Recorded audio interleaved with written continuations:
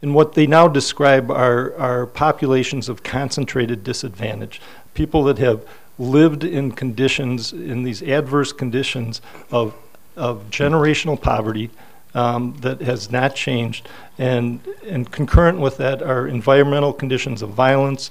That includes family violence. It includes environmental conditions like something as basic as lead exposure that we're all aware about now and what the effects, lack of access to health care. All of these combined adverse conditions create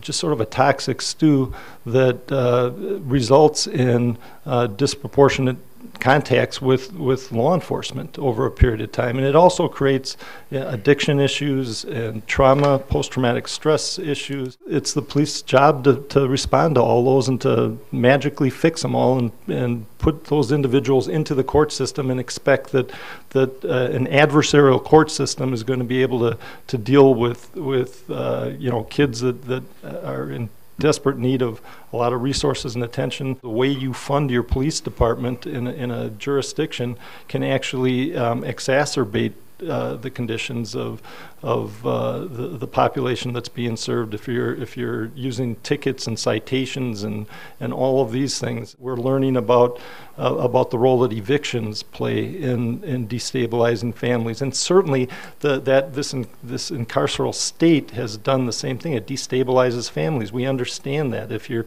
taking 2,000, 3,000 young men off the streets of 53206 and putting them in prison or jail for a while and then kicking them right back out without really having changed the conditions of the neighborhood they're going back into or the conditions that led them there in the first place, well, then all we do is just keep, it creates more victims, it creates more cycles.